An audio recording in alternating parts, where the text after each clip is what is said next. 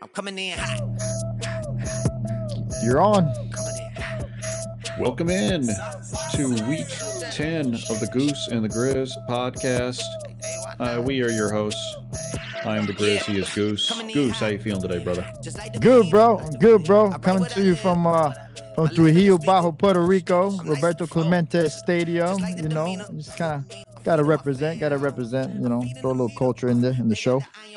Yeah. Glad you get Wi-Fi over there. I didn't know if you'd know the password, so glad you're able to do that right outside the stadium. Appreciate that, bro. That's better than what you can get in Orlando and Tampa. So kudos to you for that one. Well, let's get into our guest of the week. We got Sahid on the show again with a big win over Kyle. Sahid, where you at? There he is. Hey, Welcome in, brother. How you doing, man? Good, man. Good. Glad to be here. Congrats on your 90s NBA score win over Kyle. You both were kind of just having a battle to see who could not have to go down to 500, essentially. So you go to 6-4. He's 5-5. Not a lot of top scoring here, but Bijan at least came through for once. Josh Allen and Debo got you 17. Feel pretty good with the win? Absolutely. I'll take it. Anyway, I could take a win's a win. Yep. Yeah, if I'm not mistaken, I'm tied in first place. If I'm not mistaken. Oh, I was going to say, you're that coincides with Manny being at 6-4 as well. I mean, it's kind of shocking how your division has gone, bro. I know, right? It's crazy. And he's starting 5-0. Looks like he's running away with it. And next thing you know, he's got Sahid right on his back. Yeah, he's had a lot of injuries, so he'll be back. True. Yeah, solid win, man. Kyle was a team on the up and up, and yeah, you got your win here. Low score. It's been a lot low scoring this season, and it seems to be if you have that extra 5-6 points, that's going to get you over the edge this year.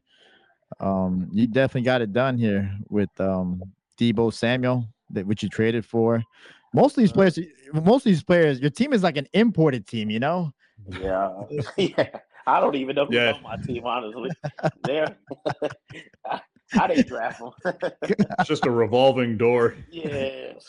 I don't look back at the people I traded. I don't even check what they done and just keep it moving, moving them forward, man. That's the way that you get into depression if you start doing things like that. Right, exactly. Yeah. I know this league, you just, got to keep it moving, get that win, and, got to get hot at the right time. There you go. Yeah, you got to get hot at the right time. Mm-hmm. You've done a hell of a job, man. You've been able to get to 6-4, and looks like that Devon A-Chain might be coming back this week. So that's going to give you a big boost moving forward. So you must be excited about that. I am.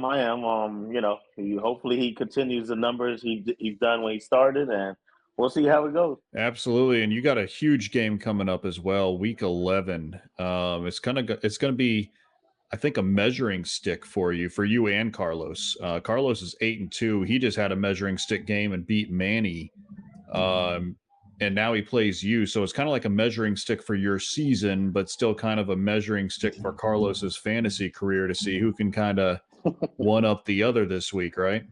Absolutely. I'm glad you said that because I was about to say I'm taking this week's off. I'm taking it off the 5 week. You said both things. This is Carlos's fantasy career. He can't beat me this week. Yeah. It might not be a year, Carlos, and I'm picking you to win it all. But yeah, I'm taking the week off, man. I just see it. I got a lot of bye weeks. His team's loaded.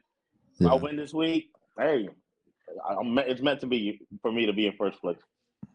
Yeah, he's favored by 50 right now. You're missing 2 players, but I don't think it's going to equal that 50 points. But still, it's fantasy. You never know what could happen. He's scoring crazy right now, but it could be another 50 to 45 game, Yeah, that's true, Jordan. You never know. But I will be starting a backup running back, so we'll see. Yeah, it's interesting, man. You're one of the very few owners that I've run into that takes weeks off in fantasy. Almost everybody panics in these kind of situations. And our trade deadline has passed, but I'm pretty sure if the trade deadline had, would still, be out there and you'd be able to trade players. Most people in your position would be, trading away pretty much the whole farm just to get one win. But not you. You stay cool, calm, and collected. You take some. I looked ahead. I'm 3 weeks ahead of usually, and Okay. I'm like, all right, here's a loss. Here's this. Hopefully, I can pull. Hopefully, I can pull this one off. And that's it. But this league is very competitive, so hey, anything can happen. Like Jordan said, anything can happen, man. You know. Yeah, and I mean, even if you do end up going down to Carlos, I mean, like he was alluding to, if you take weeks off, sometimes it is for the better because everybody's going to have bye weeks, and you can't, everybody's like, oh, I need to cover my bye weeks. I need to have, make sure that nobody's that has the same bye weeks. And it's like, why? Because Right. yeah, that 1 week you might suck, but the rest of the year you're full strength. Right. So there's different strategies either way for sure, and it doesn't feel good when it's like, oh man, I know this week's going to be a wash. All right. But hey, But I mean, it's not always, it can't be fun, and you can't win every single week. So absolutely, yeah, that's true. So, hey, Carlos, you're going. I'm projecting you to win, but hey, anything can happen. If you want to bench a couple players, help make me it out. even. Yeah, there you go. Make it even. We're going to call it a handicap. Well, speaking of handicap, there were some games that we watched, and the first game that we were looking at, man, was the 49ers and what looked like to be the handicap version of the Jaguars. 34-3. Now, I did not think the Jaguars were going to win, but I did not think they were going to lose by 31 points. Did you catch any of this shellacking? I didn't, but I was on the betting side. Like I was kind of like you, I think Niners are gonna win this and that. But when the game started, you saw it, and I'm just like, man, the Niners are coming off a bye week. These boys were really prepared. What were they, 2-3 game losing streak? Yeah. And what I mean, Jaguars are still the Jaguars. This is an NFC AFC matchup. This is like the Niners had to win. You know what I mean? Nothing against the Jaguars. I'm sure they'll be back next week, and hey, but Niners had to win coming off the bye. Hey, kudos to them and the coaching staff. Very true. Yeah, and that begs my. Here's a question for you: what is closer, the Jags actually being finally at the point where they can really contend, or the 49ers being closer to being past their current window right now? I think it's a little bit of both. I'm not sure if Trent Williams played, but that's a huge loss for the Niners. Yeah. If Trent Williams comes back, they'll be as usual. Debo, it came back, helped them out. Who did they get? Goose, the next Reggie White. Chase Young. There you go. Reggie White. Right. So just that addition, and I'm sure they had other injuries. They'll be all right. I think it comes down to Brock Purdy, and the Jaguars. They can afford this loss. I think they have to start, beating the Texans and the division woes, and just get hot at the right time. And Sunshine has to get it together, man. Yeah, You know what I mean? Sunshine has definitely Yeah. struggled against good defenses, and that's the one thing that worried me about him coming into the NFL was, and you guys seen it. Anybody that saw him in college when he played the really good teams, he looked rough. He struggled, and he wasn't his usual superstar self. So he had moments where he shined, and very few moments where he looked really bad. And when you come to the NFL and you're playing playoff teams, that's what you're gonna get. You're just gonna get the worst version of yourself. Yeah. But kudos to the 49ers and Brock Purdy. The dude was just committing turnovers at a record pace during those 3 losses, and he didn't had no interceptions in this game. The 49ers came to play. Chase Young to that 49ers Super Bowl defense. It's just super scary for whoever has to go up against that. But they're ready. The 49ers are ready. They've been picked as one of the favorites. But again, losing to the Browns and losing, to teams like that, I mean, goes to show you, and you can lose any given Sunday, man. Right. Absolutely. And again, they're on a bye, going to Florida. Usually, that affects them, the West Coast, East Coast stuff. But NFL did them a favor too, with the bye week. Yeah, agreed. Yeah, and here's a review of a game that ended up being a lot of fun to watch. Browns and the Ravens, and cue the breaking news drop right here. But Deshaun Watson out for the year. We just found that out earlier today. But in the game, he brought the Browns back after having apparently a displaced fracture in his shoulder. Mm-hmm. Still brought them back to win 33-31. Hell of a game. It's a fun But game. I mean, Brown season, I mean, let's be real here. I mean, it's a competitive North. They got a ridiculously good defense, but their season's effectively over. They're not winning the Super Bowl. We know that. Could they make the playoffs? Could they win the North? It's a long shot, but I mean, it seems like it's done this year at least. Yeah, I think they're gonna be playing spoilers and stuff down the stretch. Yeah, it's tough for them because both of these teams are Super Bowl contenders, you know. They And are. Watson wasn't playing that great, but you know he's still a different maker. It's gonna be Isn't real tough. Isn't that crazy, Saeed and Jordan? Like, I don't know if you guys remember Deshaun Watson from the Texans, but I remember when I had him. And I know you've had him on a couple of your teams, previous Jordan. But you would look up at your box score or at your fantasy score, and you would have like maybe 5 points, 4 points through the first 3 quarters. And you're like, this guy's the sorriest quarterback I've ever seen on the planet. And then you look up at the end of the game, the dude has like 15, has 20 points, you know.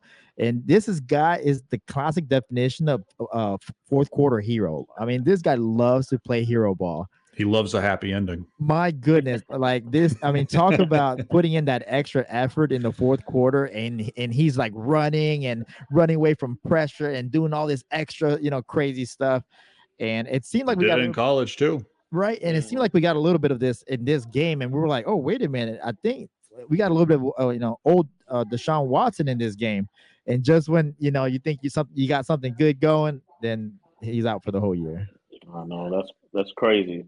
I don't really know the story, but he opted for surgery, I believe. He did.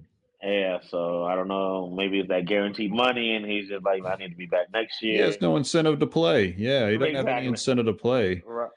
Right. So it's just I don't know. I mean, I hate to say he gave up on the team, but I don't know. Look, I'm going to tell you something. I really do think that sometimes when there's allegations and they aren't proven correct, and there's wonders out there, and there's still things that look bad, but I feel like karma hits the ones upside the head that really might have screwed up. Because like Gus was saying, when I had Deshaun Watson, it was actually his rookie year. And he got injured. He tore his ACL. I remember that because I found out when I was on a cruise. That was a wonderful slap in the face. But anyway, his rookie year, rookie quarterbacks normally aren't that good for fantasy, but he was killing it for me. He had me in first place. I was soaring high. I had him, and it was a late draft pick or a late pickup or something like that. But ever since all this stuff came out about him and he took a couple years off and everything, it feels kind of like the Tiger Woods thing, like he just can't get right. And it's like there's not really any other reason except that maybe karma came to bite him in the ass, Yeah, hey, that's a little bit of it, but man, also, man, it's something about going to Cleveland.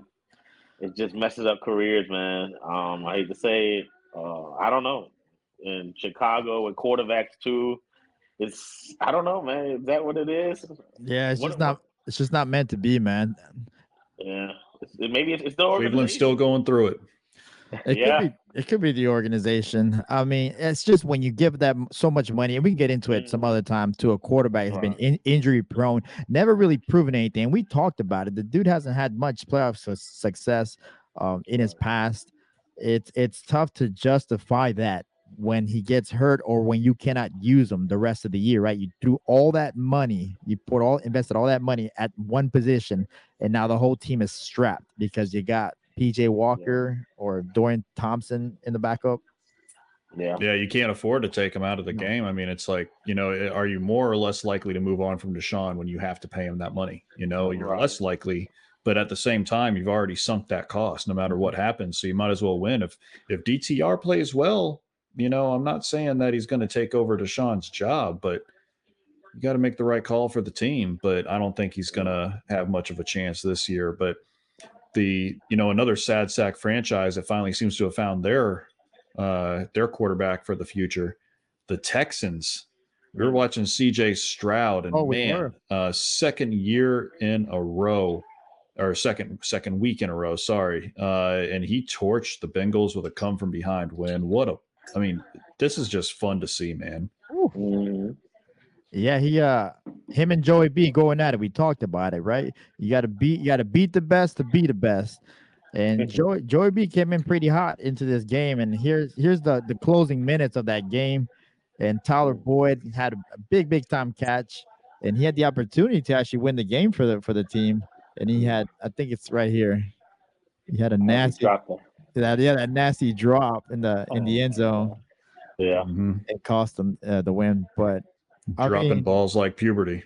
But yeah, so here we are. What is it? Week 10, and it's another week of CJ Stroud mania. Possible MVP in the conversation. What you think, Sahi? What you think? He looks like the real deal. Yeah. Some receivers, he has weapons. You know what I mean? Some receivers ain't no joke. For this game, I believe the Bengals were missing somebody in the D line. Yeah, Hubbard or something, and then I think Hendricks went out maybe in this game. Yeah. But like you see it, you give this kid time, he's gonna kill you. He's picking teams apart, man. And like, look, like their wide receivers, we knew they had potential. Like Nico's been on my roster before he broke out like last year, and just didn't have the QB, but he doesn't have like the huge, amazing wide receivers. You know what I mean? And he doesn't have a good run game. His offensive line's been crap. The defense still ain't where it needs to be, and he's just taking it to them, man. He's taking this team, and it's like if this is what he's like that first year. Wait till he really gets into it the next couple of years, because he can only get better, That's true. He's just very comfortable in that pocket right now, and somebody's going to have to hit him real hard and get him uncomfortable. But yeah, he's comfortable. You can tell. Yeah, I mean, but he doesn't have that great of an offensive line. He's gotten hit. It just, but he's smart with it. He reminds me, and don't get me wrong, I am not comparing him to the GOAT. He's got a long way to go. Here it comes. But quarterbacks, and I just mean strictly pocket presence. He has that pocket presence like Brady. He can't. I'm not saying he's a Brady. I'm not saying he's Brady and throwing the ball and taking teams and all that. But he can avoid sacks and get the ball out, and he's not a running quarterback, is what I mean. Like he has the presence of mind to move around just a little bit, just buy himself another half second, get the ball delivered, and it's on point. And that's what you need. You need that more than anything. It's better than having a scrambling quarterback. Yeah. What I seen real quick of him, I remember him in college was like he had the arm, he had everything. The only thing is, I believe when the games I watched, he was turning the ball over, and this was on first down, second down. And then now here in the NFL, he's not turning the ball over. But let's just wait and see. One pick. Yeah. One pick. Something like that. But let's just wait till next year or whatever. If he's not turning the ball over, then we could say he's the real deal. You know what I mean? Got to give it a couple of years, though, for me, my opinion. Yeah. And actually, I'm wrong. I'm sorry. He had a pick in this game. So he has 2 picks all year. But still. Two. No, two. Yeah, he threw his second pick in this game. Yeah, 2 picks. I mean, but that's after they had their bye week, so 9 games, 2 picks. Wow. Yeah. I mean, hell, the only person that might be better than him is the real GOAT, Saheed's GOAT, Jameis Winston. I mean, he only throws like 2 interceptions in a quarter, We'll touch on him. 2 things before we leave. So he's having a great year. Do you think he is an MVP candidate this year? Oh my God. I saw some projections about him today. He's about to shatter every rookie record. Like, I think it's 31 touchdowns. Herbert, if he project like 40 something, he's about to beat Luck, passing yard for like 600. MVP, wow. Maybe if he could win the division. Okay. And if he wins the division, and he shatters all them records. He throws 5,000 yards and wins. If he makes the playoffs, I think it's a possibility. Absolutely, because who else is in the running? Josh Allen struggling. No, Lamar Jackson. Lamar's been playing great, real football at least. Right, it's what Mahomes or Hurts. Yeah, So yeah. Now don't sleep on, and I understand I do not like the Cowboys, but do not sleep on Dak. And He's the up only there, reason yeah. why I'm saying that is because he has an absolute cake schedule. If he keeps lighting up the stats and the Cowboys don't lose much, which they shouldn't with that schedule that they have, and especially if they win the division, because if they end up even with the Eagles, they have one more game. Dak could surprise. I'm not hoping for it. God knows I'm not, but I mean, Dak has the schedules lined up to really be able to take advantage of it, and he might get the numbers he needs. True. What about some non-quarterbacks for MVP? You know what I mean? Oh, Could this be the year for that? with Tyreek Hill? Tyreek, CMC, or I don't know. They should, but it's not going to It's not happen, gonna man. The MVP is just, it's so quarterback oriented. It shouldn't be that way, but at the same time, you really see how important quarterback is when one of the great ones is out. Look at the Jets, right? So, yeah, I mean, it's the most important position, but they really should have a non-QB MVP for sure. Yeah. Right. Last but not least, Josh Dobbs. This guy, Dobbs. This was Jordan's guy. He was looking at him. He was excited about him. He told me he goes to sleep, dreams about him. Talking about Josh Dobbs, Jordan. Hey, it just shows you don't need hair to kick it. So I'm telling you, man, he did good. I mean, I think that it was very fortunate of the Vikings to get him. It's very rare that there's a quarterback who has some proven recent tape that you can take and apply and have some weapons around him.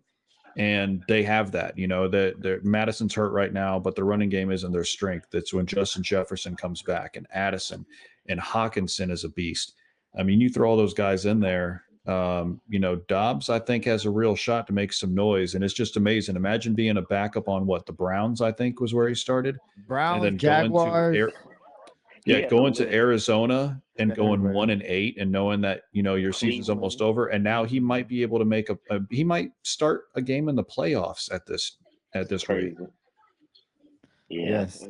He's been around everywhere. He certainly has. One thing before we leave this high praise of Josh Dobbs, I want to go over this little snippet here, Sahi. I don't know if you recognize this dude here. He looks familiar to me. I don't know. He might be a little more familiar to you. But hey, wait a minute. Who's that throwing the ball? I missed this game. Wait a minute. That's a dime. Ooh, look at that is a dime. I will tell you one thing though. Hey, Jameis is, as much as I ride Jameis for being a bad football quarterback overall, he is amazing for fantasy. He is amazing because honestly, yeah, he might turn the ball over and throw a pick six, but nothing's better for a quarterback than throwing a pick six. You get those 2 points, get right back on the field. Now you're having to pass to catch up.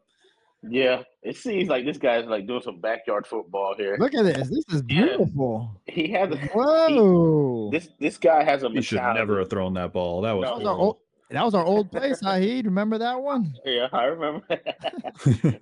Hey, let me know what you think about this one right here. I got another one. So the man's out there, whoop, just slings it. There goes the ball. Who's it going to? I don't know. Oh Lord, this guy's just throwing the ball up there. I don't know, man. One more. I'm seeing what you're saying. What you say about him, Jordan, a little bit. One more. Here goes the ball. Where's it going? No, there it is. Triple coverage. Yeah, that's horrible. But he has his mentality. He's probably not the smartest, but he has his mentality. I'm down. I'm just gonna throw the ball up in the air. And I get it now. What you said, Jordan.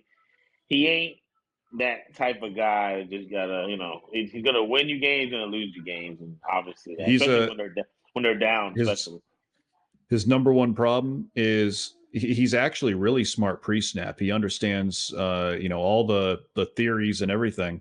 They've shown that, like, he's really a smart guy pre-snap. He can recognize everything. But if you throw a wrinkle in there, you throw a zone blitz, if someone comes that he's not expecting, which he doesn't have it down 100%, he gets flustered real quick and he will make a bad throw. He will absolutely throw your team under the bus. So, I love it. Hey, he needs some reps, though. Don't you think he needs some more reps? I agree. For your sake, I'll agree. For your sake, I know that you want to see him out there, get your Kleenex and KY, but That reminded when Jameis retires, I'll throw you a funeral party. Okay. Hey, that reminds me when we used to play Smear the Queer. Remember that one? Yeah. or 500. You just throw it up. Tackle 500. Yeah, tackle 500. Yep. Bad. That was bad. I'll be honest with you. It was pretty bad. Last one before we let you go. Let's see. Jordan, something that you're watching for next week. You're watching Josh Allen. Why? Yeah. Josh Allen and the new Bills offensive coordinator, Joe Brady. I want to see what they do versus the Jets. And the reason being is that the Jets, I mean, if Josh Allen thinks he's been having a hard time recently with turnovers, he ain't seen nothing yet.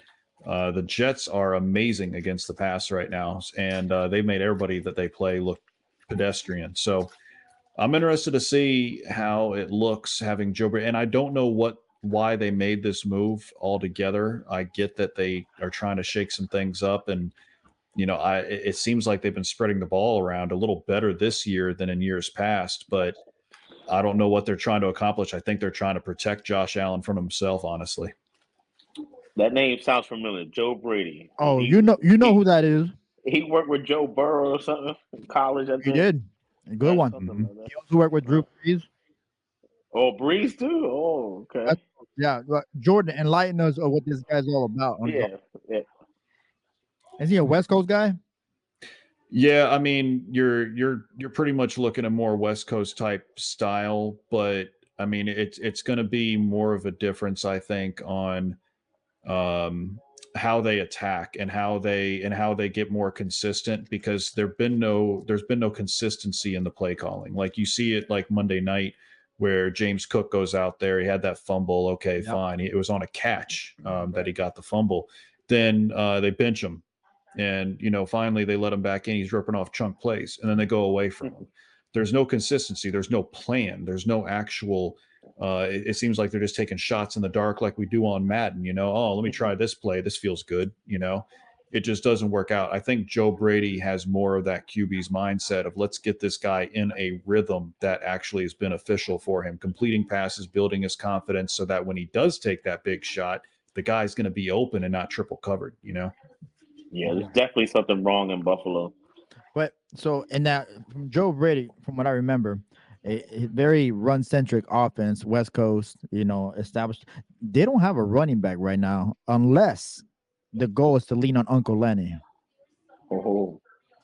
So do you think it'll be a more run-focused offense with maybe some design runs for Josh Allen, or that's how you protect your quarterback? I mean, you protect your quarterback by getting a good run game and getting more consistent, and that's not the Bills' MO lately. Right. So it could be one of the changes that they're trying.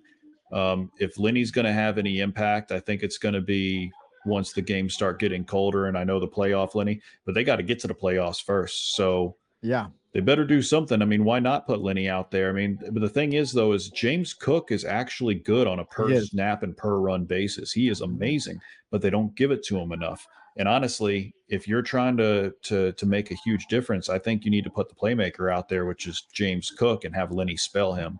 So, yeah, I think Buffalo's cleaning house at the end of the year. Really? I don't know. If they don't make the playoffs, I would agree. Yeah, even if they make it and lose in the first round, yeah. But Saeed, how much is this actually the Madden curse, or just Josh Allen? What's going on? Why so many turnovers this year? It could be that Madden curse, but that guy has always been reckless for some reason. Josh Allen, you know what I mean? I don't know. I can't tell you, but it could be that Madden curse. Ain't no telling.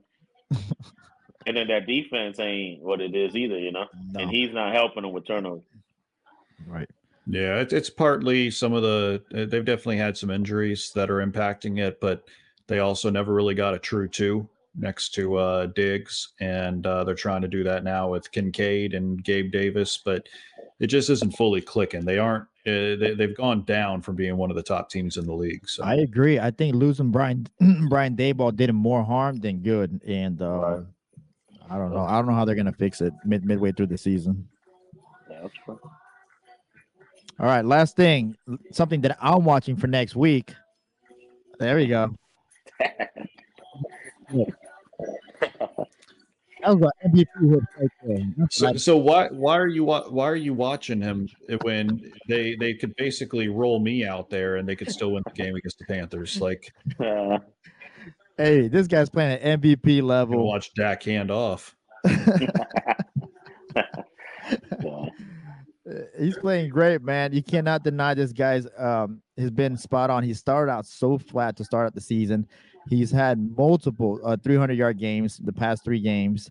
Like you can say one versus one good team, Philly, Super Bowl contending, and he scored over 30 points in those 3 games. He's been on fire. What happened? What happened here, guys? Come on. Somebody explain this to me because I drafted him and I saw nothing, dropped him, and guess what? Fireworks now.